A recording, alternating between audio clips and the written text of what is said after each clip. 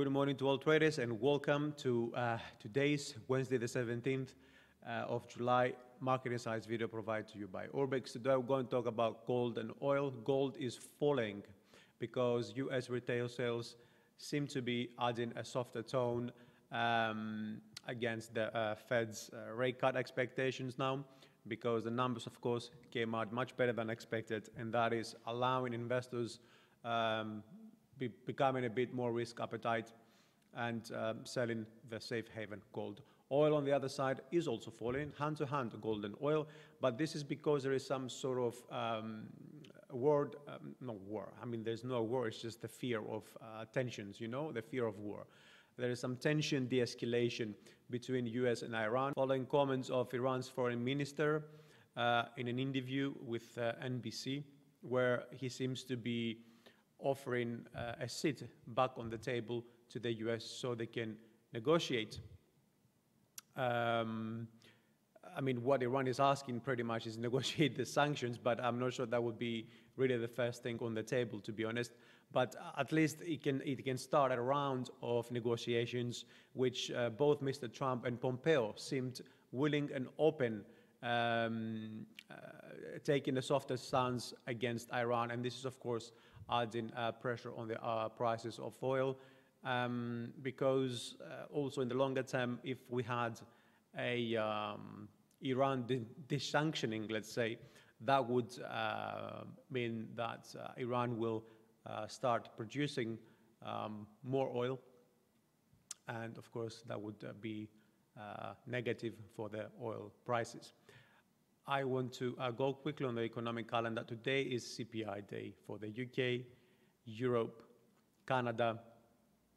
Okay, so we should be seeing a lot of volatility on those currencies, as well as the US permits in the US and the week's EIA crude oil stocks.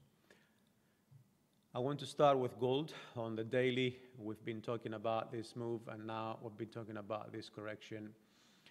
We're still moving since last week within contained limits, and I see this actually as a triangle, to be honest, which is likely to end a little bit lower for wave 4, and then we should be looking for a shoot up higher to break the previous high. On the 4-hour chart, I see this happening in two ways. One, we have a throwback out here and prices move lower, okay?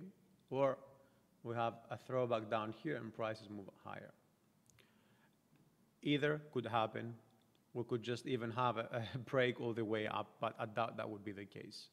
We should probably see prices moving down to the maximum 1446, or the lowest we could see is this ascending channel trend line.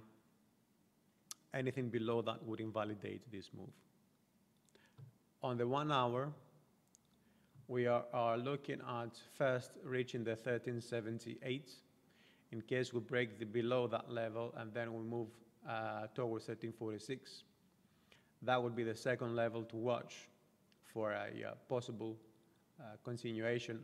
If that breaks, we're looking at 1332 or latest 1303, 13 level to validate bulls. Otherwise, we're looking at prices heading back lower. On oil, we've also had these move to the downside, and we are moving in a correction with ABC and expecting a wave C now to end near 32.37, or in case it comes out to be a flat, around 43. Following these wave A and wave B, we're now looking at another wave C, which is most likely to end as an impulse to the downside with a 5-wave move. If that is not the case, we're probably looking at an ABC or even another impulse, but in a shorter time frame. But to be honest, I really see this as an impulse to the downside and breaking below that level. But we'll see how this pans out in the future, of course. On the 4-hour chart, as I said, again, we are on wave C, right? So we are Now this has to be an impulse, where one wave, wave two, with invalidation, the break above this. We want to see prices now breaking below that level, of course. Now we're moving in a correction over here, okay, with wave 1, 2, 3, 4, and 5 being truncated. That missed the level I was expecting to, but we're still moving within the descending limits, the descending channel limits, okay? We missed that level, and there's no retest, which to me makes this a little bit more bearish. So at the same time, we broke outside this shorter time frame ascending channel, and that means that prices could come down here, correct a little bit higher, and then move all the way down to 50.67 and then lower for the longer time frame decline. On the 1 hour quickly as well, as I said, we missed this move to the upside up here. I was expecting actually prices to come over here around 62.50 or so, but we missed that. It seems like now we're breaking below with a potential move to 58 or so for a correction, and then breaking below that level. The 58, 54.60, 52.80 on our watch list.